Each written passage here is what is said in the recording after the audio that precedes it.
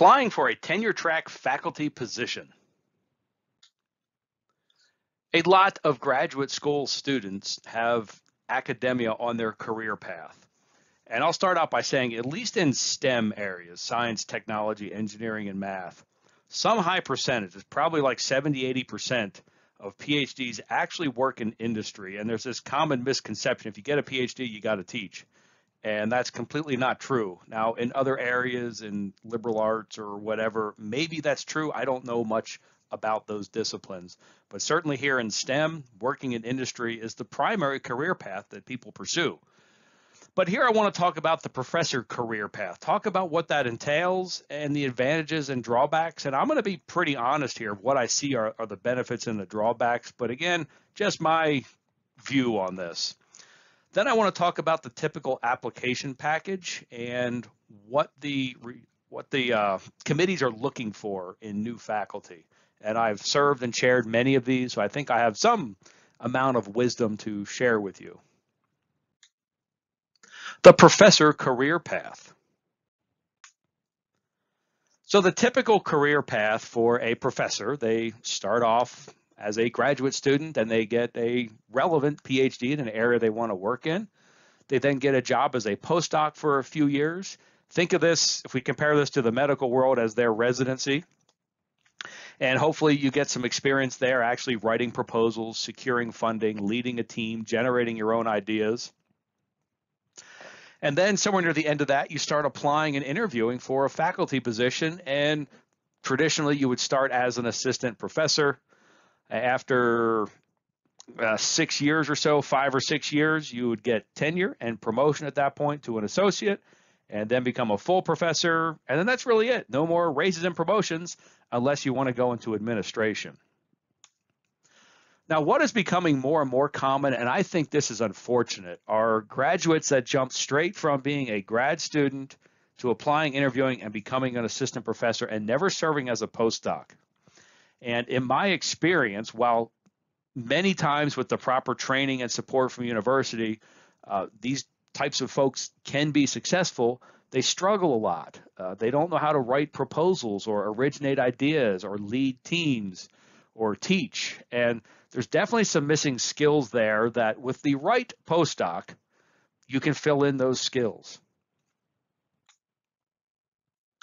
So a typical tenure-track professor is expected to do 3 things. And I've written down percentages here and roughly the fraction of time they're expected to spend in that. And this can vary from university to university. Some universities are much more teaching focused. I think more research focused. Some might even be service focused. But in general, I would say the typical faculty is expected to spend half their time doing research. So this means doing business development activities like going to conferences, meeting people, writing proposals, mentoring their students, coaching them through writing papers, all of that sort of stuff. 40% of their energy and effort being devoted to teaching. So this is developing new courses at the university, teaching those, working in their office hours, possibly integrating their research into the classroom. And then 10% service activities. And this can vary wildly. You can do service as helping to organize a conference or helping out the university or college at a certain level by serving on committees or doing other tasks for them. Maybe you're doing outreach or some kind of philanthropy, but basically using your position to help people. And those percentages can also evolve over a professor's career, but I think this is typical for a starting tenure-track professor. The research side, so roughly 50%, you'll be expected to develop and pursue your own ideas.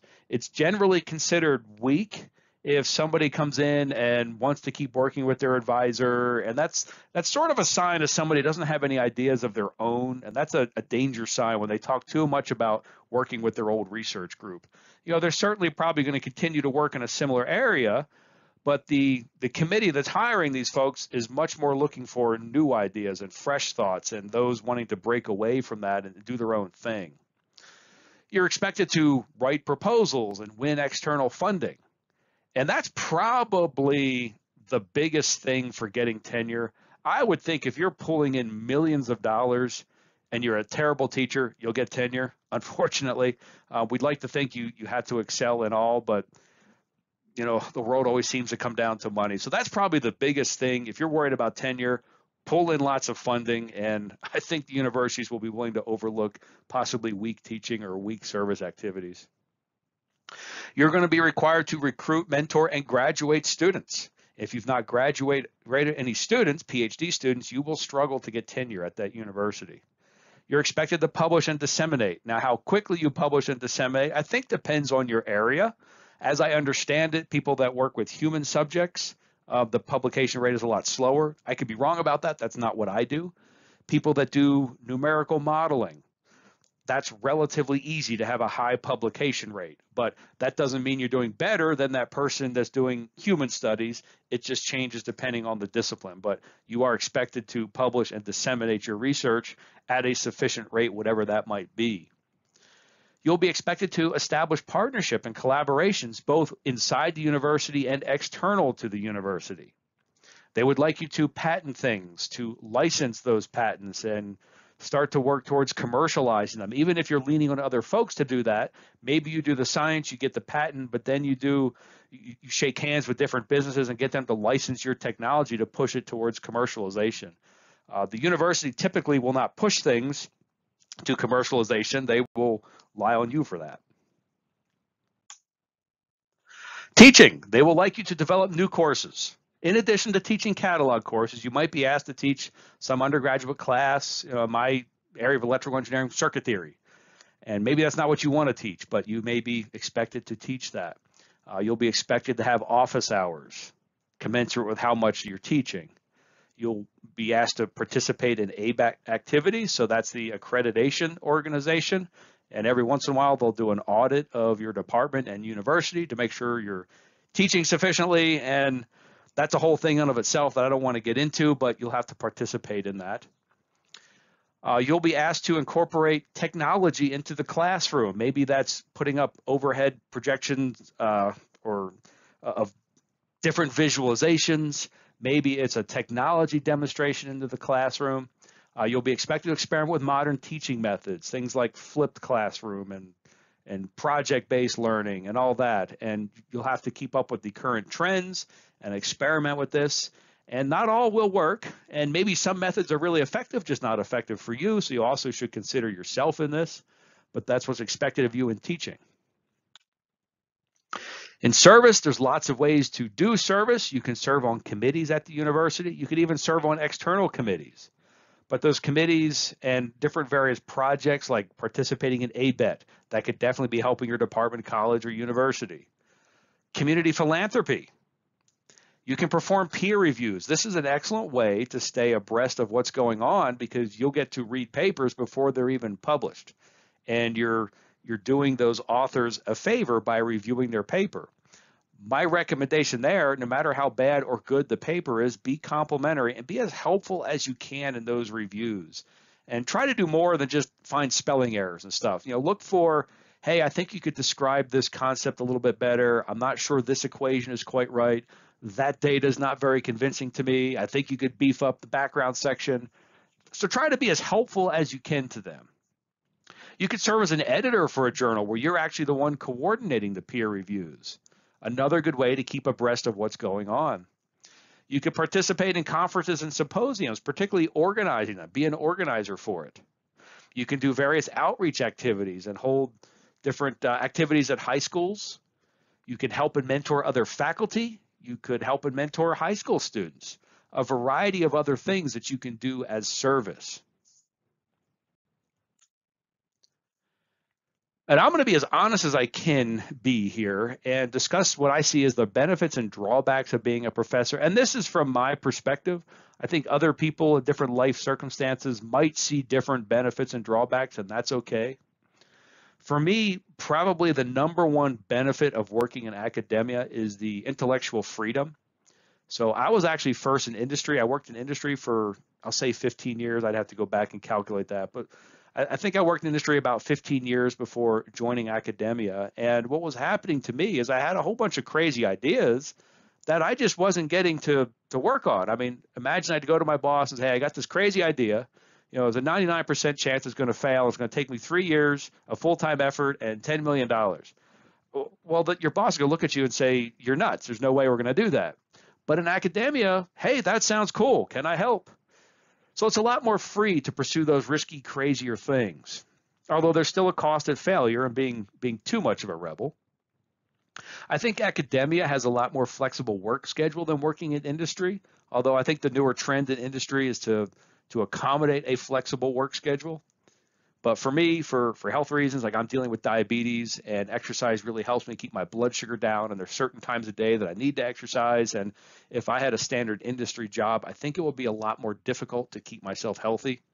So that's something that's valuable to me. Well, I already mentioned the third bullet here, so I am much more able to pursue high-risk research. And you have to remember, when you're in academia, my primary job is to mentor and coach students through research to get them advanced degrees. It's not, the research is not my primary job. My primary job is the students. So if I try something so risky, and we try and just aren't successful at that, very often students can still get PhDs. I may not be successful at the research, but ultimately I'm still successful at my job. And so I think of all areas of life, this has the most tolerance for high-risk type of research. So it's a wonderful place to be that way. Working in academia, I can do research and be an entrepreneur at the same time. Now, there are some industry jobs where that is also possible, but more typically they have you sign forms and non-compete forms and anti-pillaging and other things that basically say whatever you do belongs to us and you really can't do anything else money making on the side, or at least nothing in our same area. So you'll be a lot more limited to do your own entrepreneurial things working in industry than in academia. In fact, it's encouraged in academia because you can license your own technology. That brings money back to the university. It builds the local economy. It's a path to hire students. So universities look on that very favorably. In industry, if you get a patent, you usually get a little more than a pat on the back. Sometimes you'll get a little bit of money. But in academia, you can collect royalties off those patents if you manage to get some kind of license in place. And as I mentioned before, this is not something that universities typically invest in actively doing. They want to do that, but you need to do the legwork to find those companies that will license that and work to get that in place. But once that is in place, when money's made and royalties start flowing, you get a percentage of that. And that's very unlike an industry job. I'm sure that option's out there somewhere, but I've never experienced it. Another great thing, it's very rewarding to help people. And, you know, there's some students that are struggling and you can say the right words or invest enough time in them and suddenly their eyes light up, they get it, and it really turns around their life. And so helping people in that way and helping them build their careers can be incredibly rewarding. You know, working directly with students is my favorite part of the job. The more senior I get, the more administrative stuff that I have to take on, the less I'm able to do that. And just to be blunt, I don't think I'm enjoying my job as much when I'm not working directly with students. So I really enjoy that part. Now some drawbacks.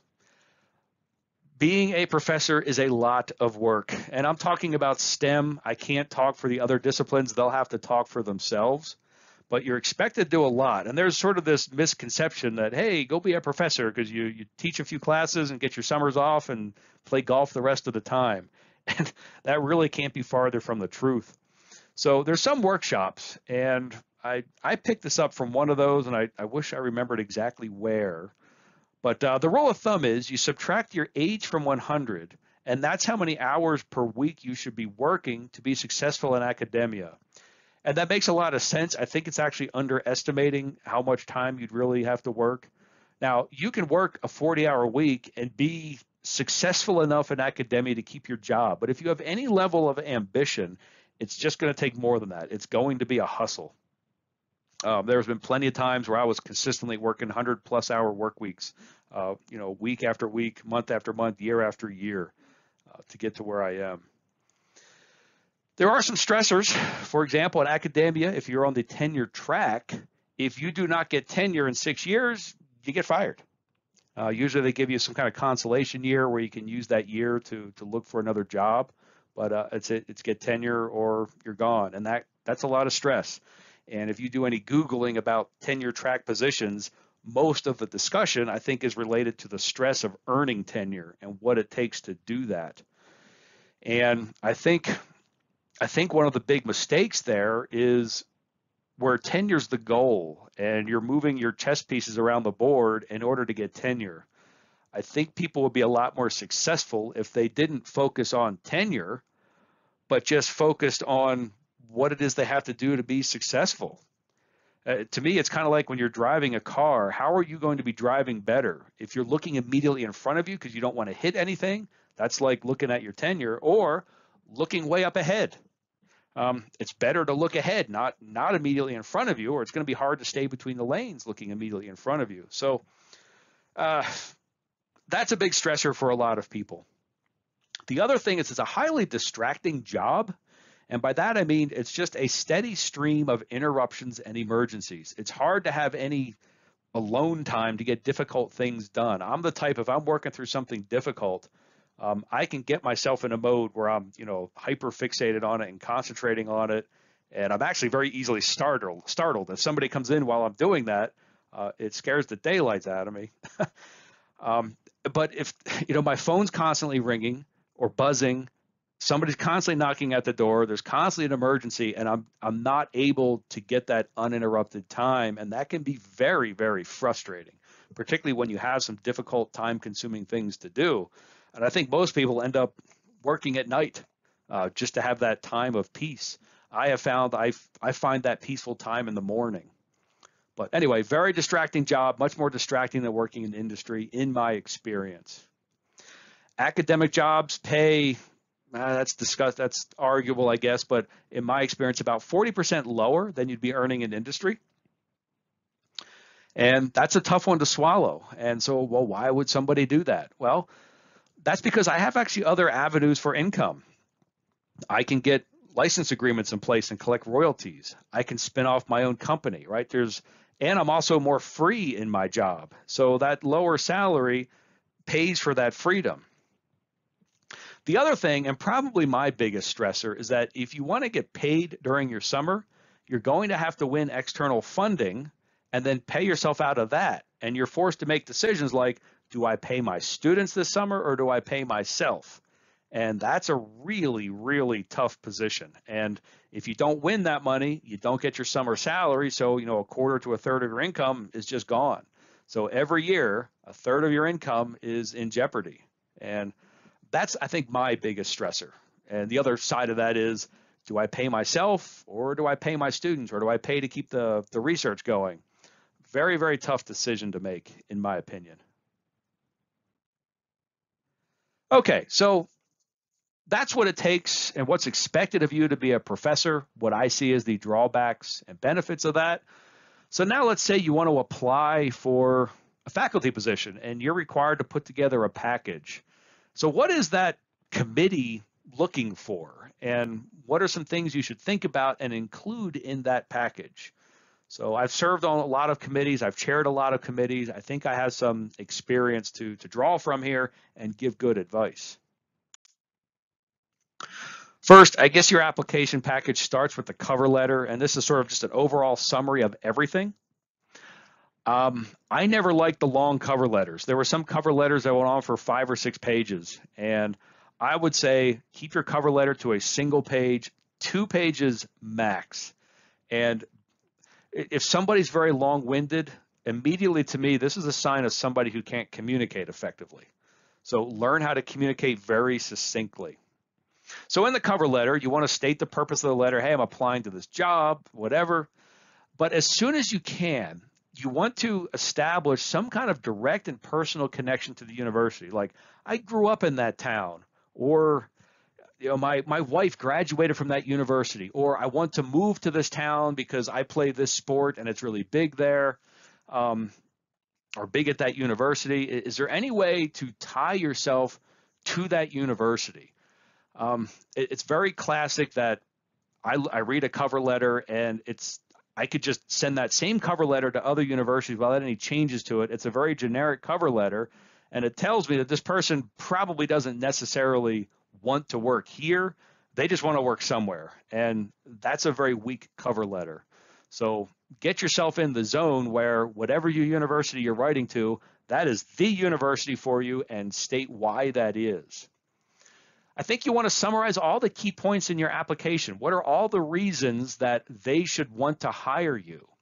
Now, in other videos, I talk about things like personal branding, and this part I think comes out of that, and the ability to communicate, to summarize these key points very clearly, very bluntly, and very succinctly. The other thing is you want to show that you've researched that university, you have an awareness of that university, and you can call out specific faculty like, hey, this faculty is working in this area, and this is some expertise that I need on a certain research area that I'm working on, and talk a little bit about that.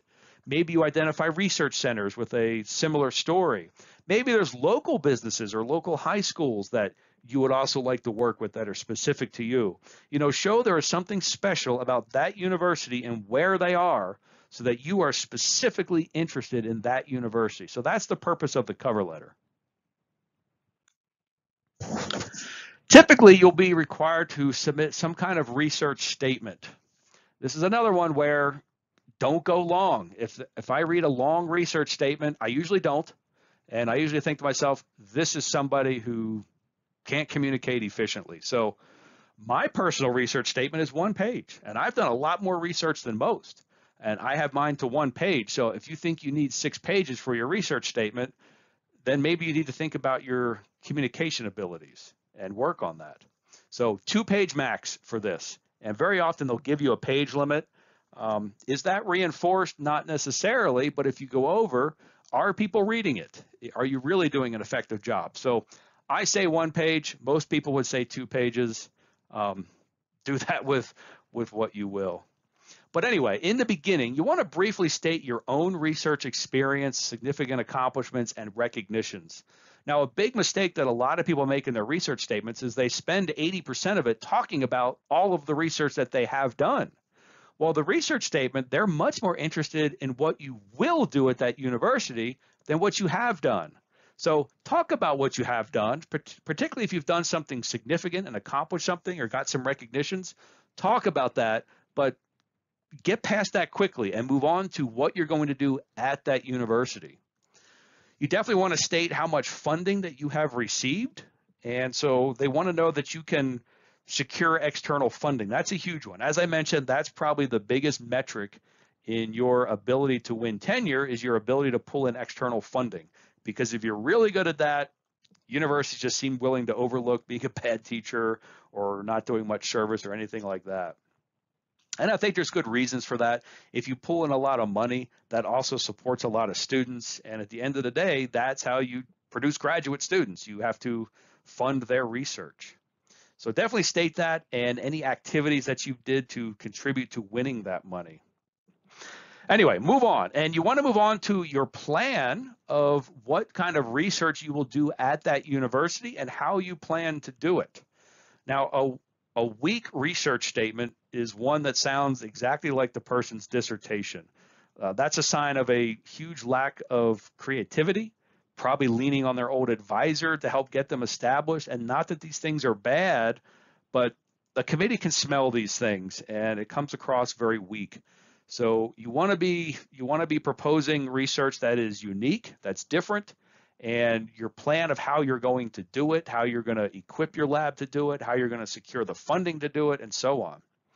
So you'll need to list the type of equipment that you need, the lab space you'll need, the number of students that you'll need, maybe even mention what you think your ideal number of students is. And I think most faculty, throw out numbers like 3 to 5.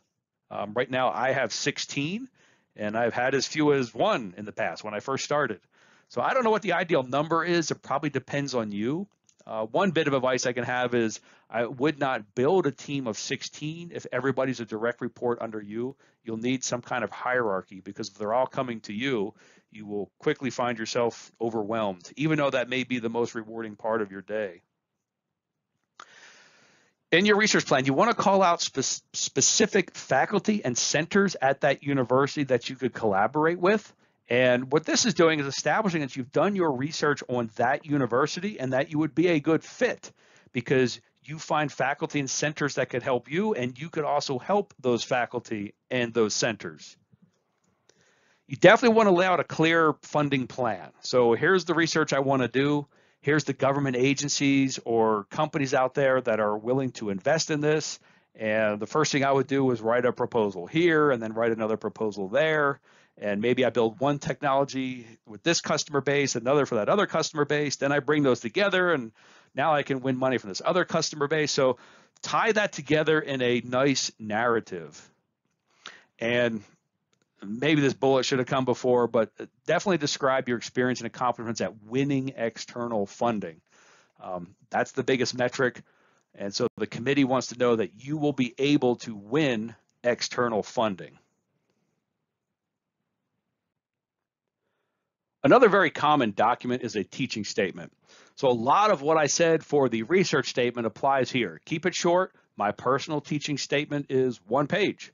And I have a lot of unique teaching experience. I could easily make mine 20, 30 pages. And some people do that. And that's a sign of somebody who doesn't know how to communicate. And here's where that really counts. If somebody can't communicate well, they're probably not going to be a good teacher. And it correlates so strongly with long-winded application statements. When they come in and teach, they score very low on their student evaluations, and they're not a very effective teacher. So learn to be succinct. I'll say 1 page. I think 2 pages is also okay. And typically the application process will give you some kind of page limit, but I would not go past 2 pages. If nothing else, they just probably won't read that much. But start off by summarizing whatever teaching experience that you have and whatever recognitions you might have. And you might think, oh, I never taught a class. Well, did you ever fill in for a lecture or two for your old advisor? Did you ever tutor somebody? Right? There's teaching experience that you could talk about that you may not even be thinking about. But anyway, like the research statement, talk about what you've done, but keep that the vast smaller part of this. Instead, talk about what you will do at this university. So you're going to state your overall teaching philosophy. How are you going to teach students at the university where you're applying? If you can at all make this personal and say, you know, this university, I understand you pull most of your students from this area, and maybe that's a big manufacturing area, so those students tend to be very hands-on, and so you'll make your classroom experience very hands-on. Anything like that you could do, I think would strengthen your package. Identify any courses that you're qualified to teach and list all those. I am qualified to teach all of these. But then talk about the courses that you think you have a special amount of expertise or courses that you want to develop. You know, universities are very interested in putting new courses in their catalog, so they want to hear that. In terms of teaching, how will you incorporate your research into the classroom? Because doing that is very motivating to the students. It also recruits them into graduate school. Talk about how you'll incorporate technology into the classroom and utilize modern teaching practices. So this is things like doing graphical visualizations. As augmented reality and virtual reality become more prominent, maybe you're going to somehow work that into your classroom. You're going to do technology demonstrations, modern teaching practices. That's flipped classroom, project-based learning, all of these things. Instead of just your traditional, you get up in front of the students, you say a bunch of stuff, and then you leave and give them a homework assignment. What new and novel can you do? And if you can tie that a little bit to the university, that would be excellent. So that's the teaching statement. Some universities require a diversity statement. I think this is starting to disappear, and I think for good reasons. I think the good reasons are, for the most part in academia, we're really not discriminating anymore. I really have not witnessed it. And so it's just less of an issue. I think also people are concerned, if we're so focused on diversity, are now we hiring people in the name of diversity and ignoring others based on reasons that we say shouldn't matter. So I don't want to get into that whole debate, but some universities will require a diversity statement. And I think Different generations of people maybe have something different in mind for a diversity statement. Older folks like me, when I hear diversity, I think, gender, ethnicity. And I think newer folks are much more broad and more accurate on what this actually means, because there's other types of diversity. Of course, there's ethnicity and gender, but there's also diversity of income, diversity of education level, diversity of nationality, diversity of religion, diversity of favorite sports team, and all that. Fundamentally, I personally think this comes down to diversity of thought. I don't know if I would care if I had a group that was all one gender, one ethnicity, as long as people are thinking differently, because that's what spurs creativity and challenges people to think other ways. And you might argue you need all those really things to have diversity of thought, and that's a great argument to make. But fundamentally, I like thinking of diversity of thought. Certainly your diversity statement, you want to state that you're not going to discriminate. The striving for diversity is probably something good to say, but again, I think there's a downside to that. When you strive for diversity, suppose you're teaching in a country that has 80% square people and 20% circle people. Are you going to hire 50-50? Because you would be heavily discriminating against the square people. So I personally struggle with stating that I will strive for diversity. Instead, you could say words like, you will celebrate the diversity that you have. Like in my research group, we have flags for every country that we've had a student from. And we'll cook each other's food and we celebrate that. And it's something that's celebrated, but I don't necessarily talk about striving for that, because I don't want to come across like I'm going to discriminate against other people just to get certain types of folks. Give any personal learning experiences you may have related to diversity. But my recommendation here is avoid telling stories where you're representing yourself as a victim of discrimination or diversity, because that's more feel sorry for me and hire me, and I think that weakens your diversity statement. Instead, talk about how you value diversity, how you've benefited from it, and what you'll do to ensure it.